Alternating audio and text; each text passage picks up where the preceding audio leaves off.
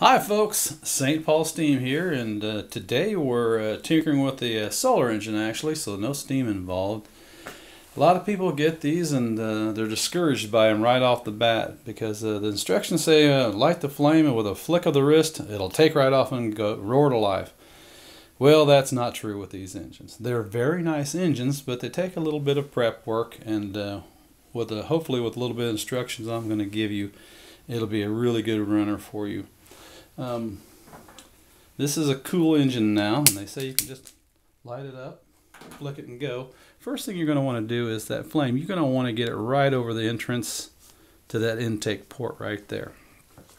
And I'll flip it over here while it's cold. You're going to see that they don't take off. Now going back and forth like that, that's not going to hurt it. Actually, it'll warm it up a little quicker. And you'll see that it doesn't take off, and most of them don't. Now, one thing to make sure is this little slide, that little carbon disc or whatever that is, this little slide, that it completely covers the hole in the closed position, and in the open position it's completely clears the hole. And you can hear there's a little suction sound there. That's good.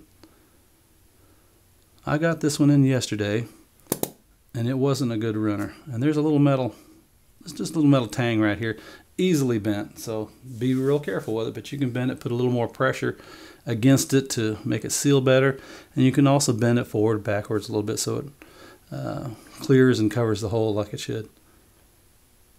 Just suction right there. Okay, and I'll talk about it a little later, but the flame wick, the adjustment is very important. You can see I got very little of that flame out. I don't want a big gnarly flame. It doesn't need that. It'll pull in what it needs. And of course, you'll want to oil it in all the proper places. And there's an oil port right there, right there. I put a little bit on that bearing right there, and I put a little bit right there, and a little bit on the slide on both sides, and I work it in, work it back in. Never, and I mean never, put oil in the piston bore area right here. That's never an oil area. You don't even want oil close to that area, because what it'll do, like this one I got yesterday, when I tried to run it, the hotter I got it, the less it wanted to run. It never did run, and I'll explain that in a minute. And I use powdered extra fine graphite. Let's see, I gave almost $4.50 for this, but it's enough to last me for the rest of my life probably. But it's extra fine, and that's really what you want.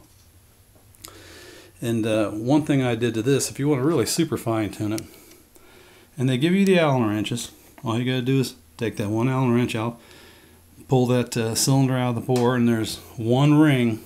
It's actually a groove in the piston. And what I'll do is I'll tip this up on end and pull it so that the piston and the groove are just barely out of the bore, where the groove is right there. And I'll put a little bit of graphite around the rim there and kind of tuck it into that groove on the piston. That way you can pack it a little bit and it'll last a long time. Hope I didn't make that sound complicated, because it's really not. Okay, let me set this back in there. Okay, we're back. And lastly, it's very important not to overfill this little container. You don't want it above the bottom of that stem right there, because if you do, it's going to leak out, and believe me, you'll have a fire and it'll cover the table and it'll go all over the place. So you don't want that. So make sure you only fill this about halfway, and that's plenty enough to run. Okay, and one thing I do, they just don't talk about it, but I have this is a paint stripper. A hairdryer would work, but this is a lot more powerful. This is a paint stripper. And I heat the cylinder up for about 30 seconds is all it takes with this paint stripper to get this big chunk of brass warm enough to run.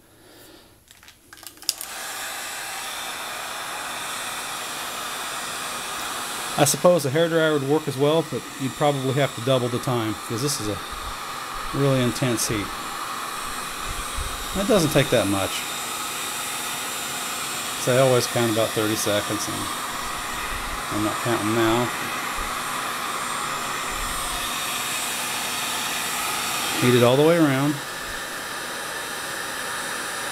Brass will disperse the heat. in a little while.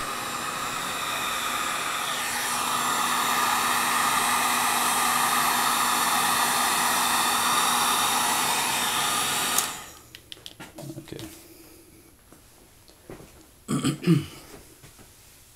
If you don't pull the cylinder out, or the piston out of the bore, you can always just put graphite on a Q-tip and get the piston all the way inside, and then just use graphite and just run it around as far as you can get in there and coat that cylinder bore real well. Alright, now okay, let's get some fire to it, and let's adjust it right over the opening. And the wick adjustment is very important, and then there's a sweet spot. You'll be able to play with the this little canister once it gets running and really get it revving. Let's give it a go.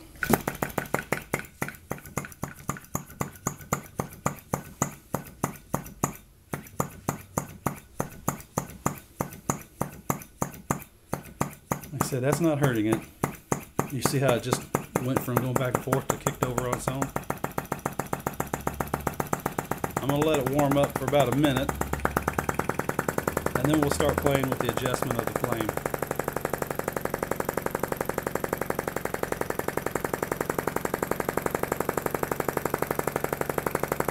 That's not a bad speed, but it can do much, much better.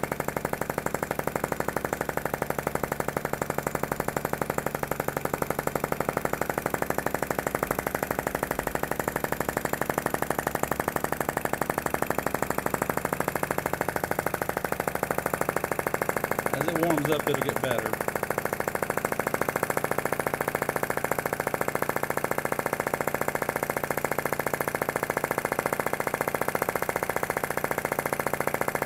Now let's play with the flame just a little bit. Keep your hands low.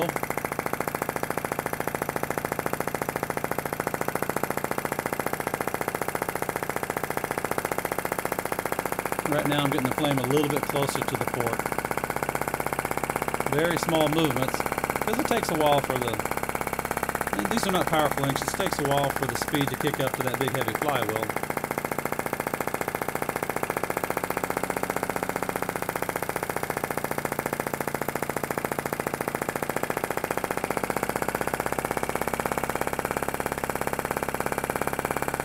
And when you got it right, or better, you can tell the speed will pick up.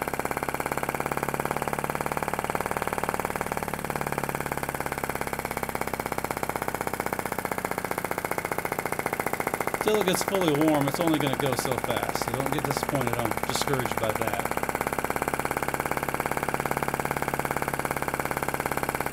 This is part of the fun with these engines.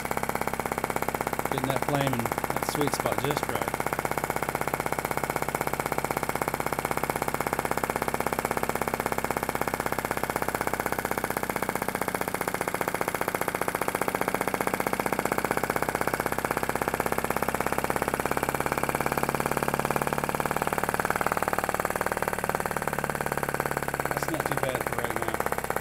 Anyway, you get the idea.